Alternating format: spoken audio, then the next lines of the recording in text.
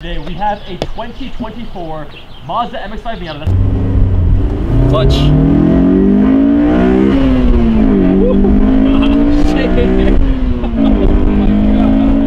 What's up, homies? Today we got a very exciting video coming up. We are going to be comparing the Honda S2000 and the new ND3 Mazda Miata to the GR86. I found some people in the YouTube space here in Las Vegas, and I think it's going to be a great video and a great comparison of the lightweight champs.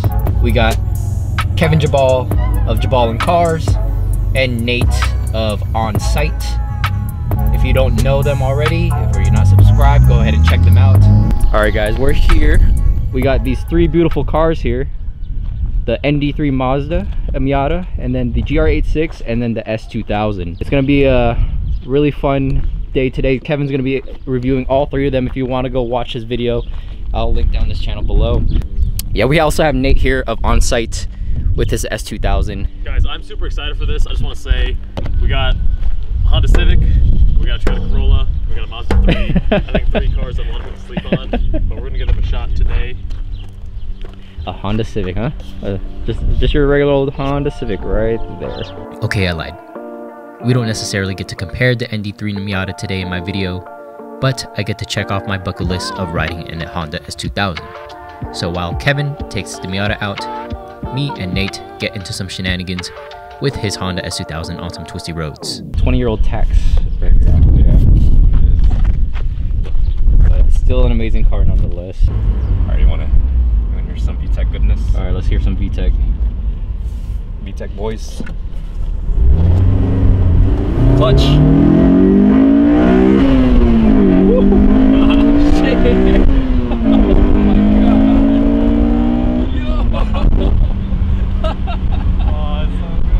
That's amazing. What the hell?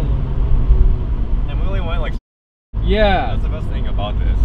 Yeah, slow car fun right there. Yeah, that's lightweight slow car fun. So, I actually drive like a pussy on this road.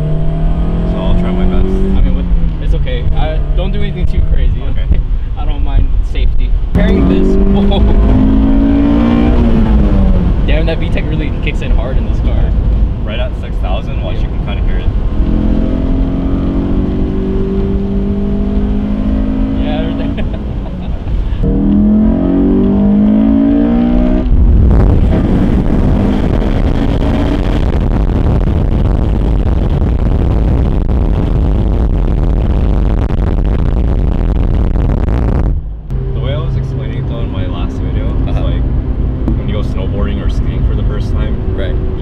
So fast, right? Yeah. And then someone records you and you're going like 5 miles an hour. Right. That's how this car is basically. And what is it? Sensation of speed. Yeah, because the you know, it's so visceral. Like the convertible portion of it. Those, your peripherals are just like flying by and you're like low, in a low car already. I like it. It's like sick. But I get bullied by Hellcats. Yeah, they do. Well, of all cars. Yeah, every time like a Scat Pack or Charger pulls up next to me, they like just start revving out of nowhere. I'm like, bro, and then just like freaking threw them off. Yeah, you're bullying a 200 horsepower car. Yeah, it's not right. And I like it too much when you're cruising, and then like when you like full throttle it. Yeah, wow. Yeah. Like the induction noise. Yeah. Is there an exhaust on it? No, this is good enough. Honestly, I think this is good enough. I thought it was all hype. Like everyone like reviewing it, they're like, oh yeah, you don't need a fast car. You know, this is plenty of fun. I'm like, oh, watch out, this is the steep part. Yeah. You gotta. Yeah, I f***ed that up really bad. I thought it was flat. You went straight. You went straight for it. Yeah, because my seat was pretty low too, so I didn't really get the seat over. I was like, oh, they made it through. I can too. All right, I gotta let you drive my I never drove one before, actually, now I think about it. Really? I thought you reviewed one, or you had one in your video on your YouTube channel. That was what? That was my friend's. Yeah, you didn't drive it though? No. Oh, I thought you drove it. I thought that was you driving. No. I'm just like, man, why does that get the most views? It's not even my car. Oh, damn it. I probably should have gotten the camera bag out of the car because now my battery's a little low. Oh, is it? Yeah, just a little bit, but it's okay. Well, I guess we can chill for a little bit. Was he the first owner? Second owner, okay. And he bought it from his friend. And I was telling him how happy I am with what I have, and then randomly he just sends me An S2000 out of nowhere. Like, oh, damn it. No, I'm not happy anymore. Now I need it. Bone stock S2000 for 21. You said 21,000? Yeah. Wow. That guy that he bought it from doesn't believe in coilovers because they're ruined. That's what makes it special to Mm-hmm. me. Is he back already? No, that's Infinity. Oh. He's probably gonna do a takeover. Infinities, they're basically like Ultima drivers with just a little bit more money. A little bit more money and a little more like balls, I would say. Actually, no, they have the same amount of balls. Yeah, no, Ultima drivers, I think they have bigger balls. Yeah. Because they care about their car a little bit. Are you sick of the Miata yet? Dude, they're all such great cars. Really? They're all so great in their own way. I can't wait to see this review. I wanna see what you're Appreciate that, man. I'm so excited. I think it'll perform really well. Yeah, I think so too.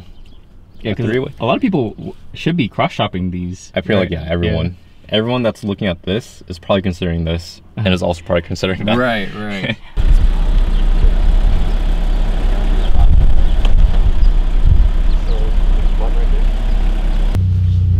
Oh, this clutch is nice. It took some getting used to, actually, for me. I mean, granted, this is my first manual car. The clutch wasn't like, because I was so used to driving manual Hondas. Oh yeah. It wasn't as linear as I like would have liked it. I like this one better, to be honest. You do? Compared to the Hondas, because I mean, I don't know, maybe because it's like an older car. But with the Honda, or at least that one, there's so much travel in like the first 20%. It's just like limp, and then you start to feel the you feel the, what is it, pressure, whatever. Gotcha. And that probably feels familiar with your STI shifter. I think so. This one? Yeah. This one feels better. Where's the red line? Oh, 75. Oh, 75? Yeah, 75, yes. The shift indicator will beep at nice. 65, just so it has like a little bit of time.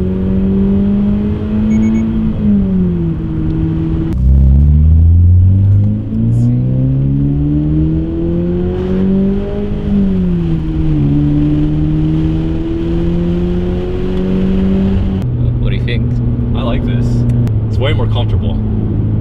Yeah, it definitely feels like when you want to drive it hard, you know, it'll adapt. Oh, obviously the steering, it rewards you. I guess that's the blessing with the electronic steering racks, is they tune it. Oh, this is electronic? Yeah. Yeah, it feels way better than the S2000. You think so? Yeah, no. The S2000, I think that's like the biggest negative or drawback in that car. Is their EPAS or EPS, whatever, EPS unit. It feels more numb. Not numb, but like there's not much resistance basically when you're really pushing it hard on a turn. Oh, I thought I would thought the would have the best steering. Yeah, because then I thought it was hydraulic. No. No, it's not? No. It's like early 2000s hydraulic technology or EPS technology. Wow, okay. That makes a world's difference then. But it's not bad, it's not terrible. It's just not what you'd expect. You think they would probably better off making it hydraulic then, huh? I'm assuming. I think so. It's like it's weird. Like everything else in that car is so like visceral, raw, mechanical feeling. And then the steering, just like electronic. I don't know. You'll probably stay in second gear the whole time here. Yeah, keep the rev range up, dude.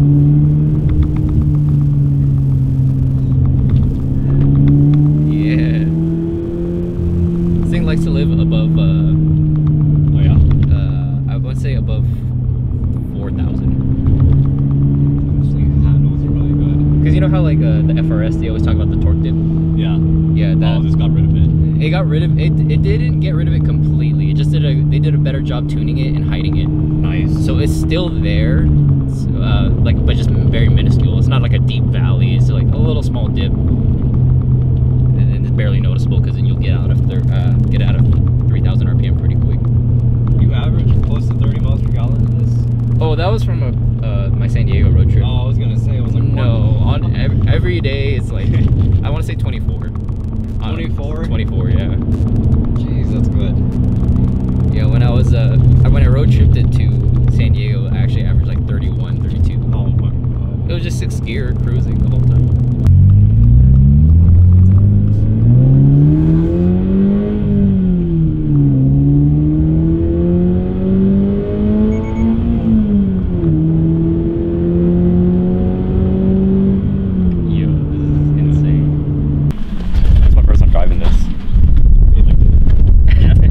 said, "Don't make me buy another car." This is gonna be like if I become big time YouTuber like you, then this will be my track toy for sure.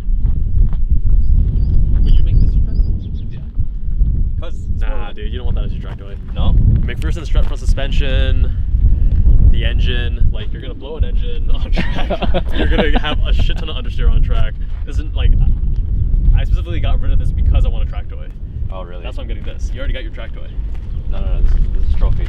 Trophy. This is the vintage. This is the vintage trophy. What I'll do, I'll buy another one. I'll get the engine, put it in there. Dude, that was so much fun. Thanks so much, guys. That was what an experience. Like Hopping back. getting these three on the same day on the same road. Back to back, yeah. Oh my god.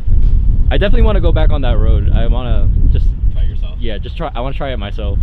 It's kind of funny. Like I was between these two, and the way I summarized it in my other video is that this is like my brain tells me to get this, my heart tells me to get this. You know? That's true. You know, a little bit, you know, way newer, safer, warranty, better steering, and I know how much I love steering, so I'm like, oh, I should like this car more, but this one has the worst steering out of the three, Yeah. but it has the X factor. Yeah.